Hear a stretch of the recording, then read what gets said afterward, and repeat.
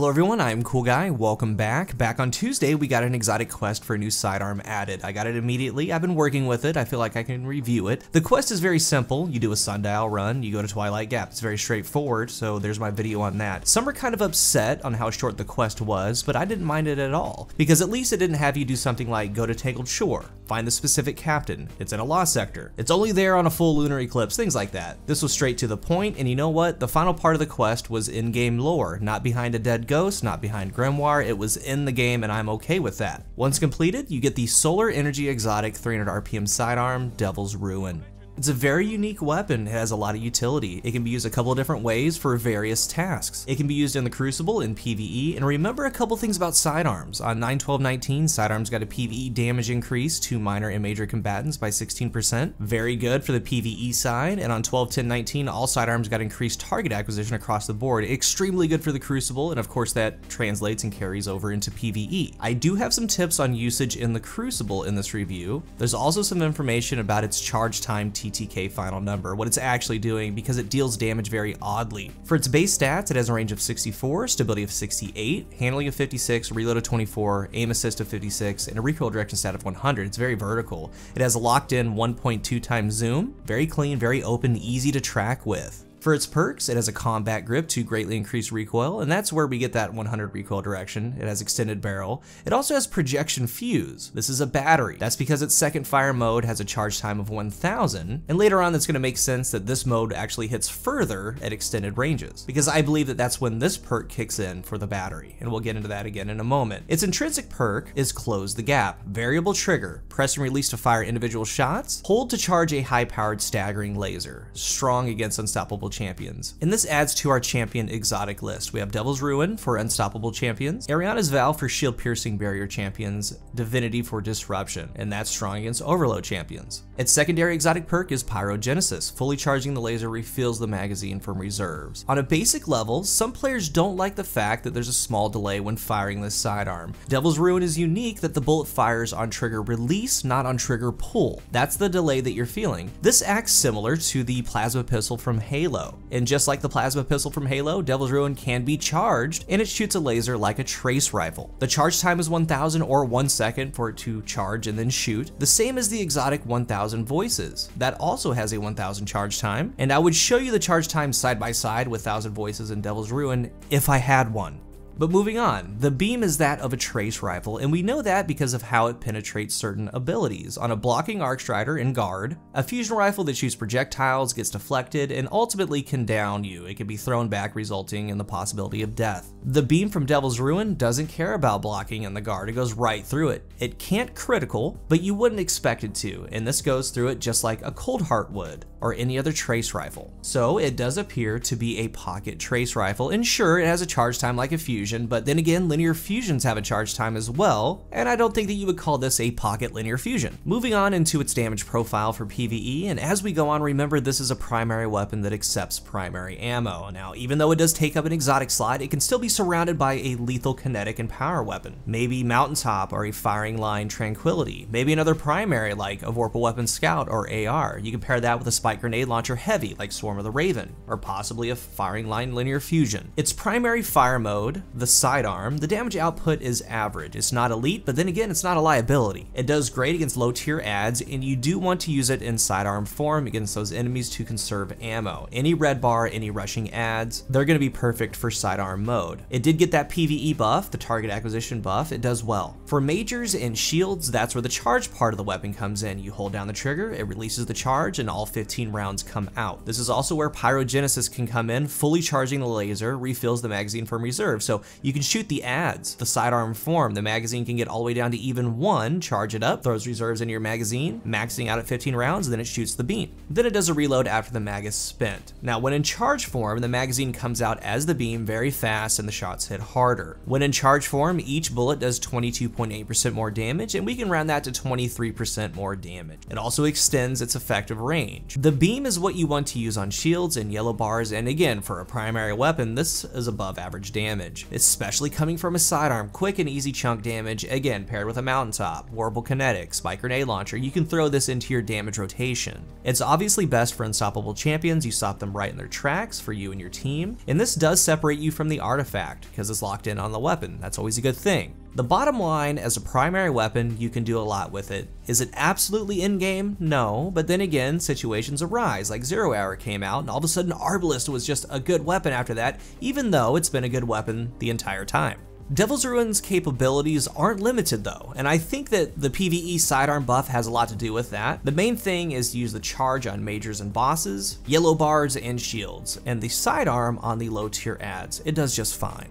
Onto the Crucible, there's going to be a lot to cover here, and I think Bungie did a really good job with this because from what I've seen, it's kind of a 50-50 split. Some love it, some hate it, and I'm one of the ones that absolutely loves it, and I'm going to walk through why, and I do have some reminders and tips to do better with it. First things first, the times to kill. It does 51 to the head, 35 to the body in sidearm form, and that's a 4 headshot. That's going to result in a 0.6 TTK. Now the body shot TTK is 6 bullets. Those are going to be to the body for a flat 1 second time to kill. So on the screen, we have a 4 shot that's all critical, 0.6, a 5 shot, 0.8, and a 6 shot, 1 second. Those are important numbers, we're going to bring those back up. Now the effective range in sidearm mode is right at 16 meters, and at 16 meters you do max damage 51. As you go further back, you start having fall off. So 16 meters and in is where it feels the most sticky. Past that, you can still land shots though because of that accuracy buff they got. It still feels somewhat sticky past its effective range. Now when you charge it and hold down the trigger, there are a couple things going on. Its effective range is up to 19.5 meters with the beam. It does 36 to the head, 26 to the body. You can go past that as long as you keep the beam on your target up to 25, almost 30 meters. And again, notice that the charge mode hits for more damage and it hits at an extended range than the sidearm mode. And again, I do believe that this is where the battery projection fuse comes into play. This makes sense to me. So for the charge time to kill, first thing, the 1 second from the charge time goes into the TTK, the time to kill. That's always going to be there, but the actual beam on target TTK is a 6 bullet kill. It could be 4 headshots and 2 body for 196. It could be all headshots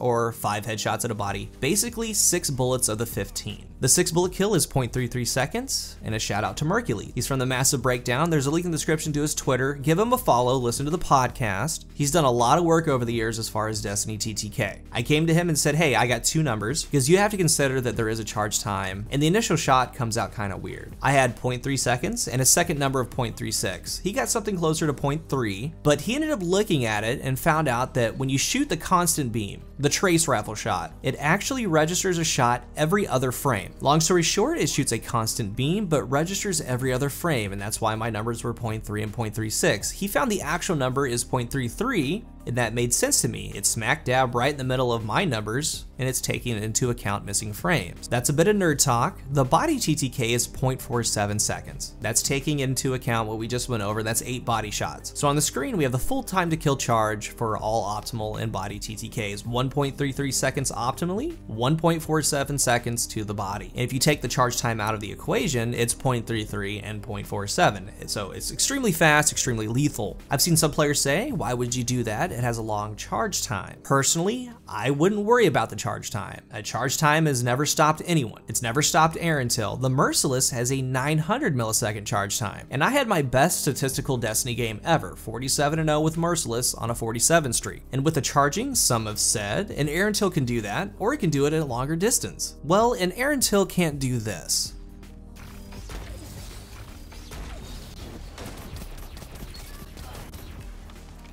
It's that simple, and there are some things to really consider with Devil's Ruin, some things to remember. If you strictly use the charge shot, you're gonna get yourself into trouble. This is a sidearm first, and when you get in an engagement, it should be sidearm first. The charge shot is opportunistic. It's about positioning, just like a fusion rifle. Let's go back to the TTK values, 0.6, 0.8, 1 second in sidearm form. And I bring this back up because literally all of the sidearm TTKs are faster than the charge shot. So in an engagement, in a true 1v1, there's gonna be a time for that charge shot. but you have to anticipate it. And the goal here is a genuine attempt to help so you can do better with it and see the numbers. Now, if you do pre-charge properly, maybe from the air, maybe rounding a corner, that's where that .33 comes in. And it does happen. It can happen a lot if you move well with it, landing all your criticals, or even landing the 196 that's 4 crits and 2 body. And I think of it as the exotic perk, close the gap. If someone's closing the gap on you in a straight line, rip them down with a charge. And the same goes for you. If you're shooting a charge shot or you're chasing them down and they're backpedaling, its effective range is longer in charged form, so you're the one closing the gap. It's a somewhat tricky exotic that you have to be smart with. And in the background here, I have a ghost medal and I sidearm enemies and I use the charge. And hopefully you can see that the charge shot when I shoot it is more so reserved for when I have the upper hand. Otherwise, I need to duel in sidearm form. And I say remember sidearm first because the strength of a sidearm is your distance. Even though the charge shot hits longer, it's more so about your freedom of movement. That's what a fusion rifle can't do. Unlike closing the gap straight line with a shotgun or crouching with a firmly planted air intel, with a sidearm, you have your vertical space, you have your strafing, back and forward, engagement distance control. Truth is, most players can't wait to get in your face, and when they do that, the sidearms shine. If you make the play to shoot the charge shot, it's the worst kind of punishment, and most do play right into your hands. And when using a sidearm, for some of you, it might be a lost playstyle, maybe a new playstyle. So pay attention to what your opponent is doing. Most of the time, they're blind, and this gives you a chance to reflect on your own playstyle with a shotgun or rushing in general. Don't make blind runs. So I would say, and I would encourage, that you try to control your range using the sidearm, and the closer that you get, the closer that they get, that's when the charge shot should happen. And another truth is that the sidearm is in a really good spot. You can do very well with them. But I do think that a lot of players forgot about how good that they could be since one-hit kill weapons have been introduced, such as a shotgun or a fusion. It does mean that you need to play a little bit differently, and that translates to more tactful play instead of just straight line rushing someone. And I found one of the best things that you can do is that when someone is straight line rushing you with a shotgun or a shoulder charge, whatever it is, one of the best things that you can do with a charge shot is fire it from the hip. This gives you your field of view, your radar. It's easier to control when they're that close as you're backpedaling or moving in general, but the main thing is that you don't have the aim down sights movement penalty. Therefore, you can jump in the air, you can hip fire the beam, and continue using the strength of a sidearm. The background gameplay has been taken over the past 3 days, and I got used to it. I take some long charge shots just to try to see what I can get away with, but I've come to the conclusion it's got to be sidearm first. The sidearm movement is your strength, and the sidearm TTK is faster than the charge time TTK. There's a time for that charge. It's an opportunistic thing. So control your engagement, try not to get caught off guard, make them play your game, don't play their game, set yourself up for success. Now, a couple more things. It's really good versus supers. You have to track well, but it can get the job done. If you have the time, you can shoot a couple regular sidearm shots first as they're closing in, then do the charge shot. It's actually one of the best things about it because you can run sniper sidearm. Both are able to take out supers, but that charge shot in CQC, landing heavy damage, is one of the best things about it. As you've been seeing from the gameplay, I do have a fast reload on Hunter I have on the trick sleeves, and this exotic helps with ready and stow. It helps reload. When in low health, you get bonus damage, and let me tell you, getting the buffed beam melts. And when you get that big damage beam from the trick sleeves, that extends out your range, things like that. But the main thing about the trick sleeves, what I like, is the reload. That's key, because on Warlock, you've been seeing some Warlock gameplay I have on the aspect. So otherwise, I do recommend a reload mod on your gauntlets, simply because of how much you could potentially use the charge shot. And if you miss, or you need to go to another enemy, you want that reload. In conclusion, I believe that this is a great weapon. It takes primary ammo, and in PvE, it's best used for unstoppable champions. The sidearm is great for low tier adds. On higher tier enemies and ones that have shields, the charge shots shine. For PvP, it has a ton of adaptability. You can be in air with the sidearm, you can duel with it. If you're getting rushed or you're being aggressive yourself, you can shoot the charge shot. Obviously, it's best used when you're rounding a corner or when you know someone's rushing. That way they get the full .33 right in their face. It's a very fun weapon and you can do well with it, and of course that's subjective, and I had a full tip section, and hopefully that can help some of you that have been struggling with it. I think it does have a catalyst coming. It could be really good depending on what it does. Now, there is also a bug where you can refill the mag after the charge, but it's not really worth discussing. There are builds for the trick sleeves, top tree warlocks, titan subclasses. There's a lot of different ways to use it, and the bottom line, everything considered, it's still probably a 50-50 split, and I think that's okay. I don't see any issue with that, and that's how I know they made a unique weapon, and they've done a good job with it. If you're new here, remember to hit the subscribe button, and if you are subscribed, thank you so much for your support. And again, I do have new merchandise, and it's been doing fairly well. It's doing so well that we're close to Teespring actually sponsoring a discount for them. You guys rock, thank you for support, but I want to know what you think about Devil's Ruin. Time's gonna tell on this exotic, but I think it's a good weapon. For you, is it something that's gonna stick around, or is it something that just didn't really feel right? Let's talk about it down below. Thank you for watching, and until the next one,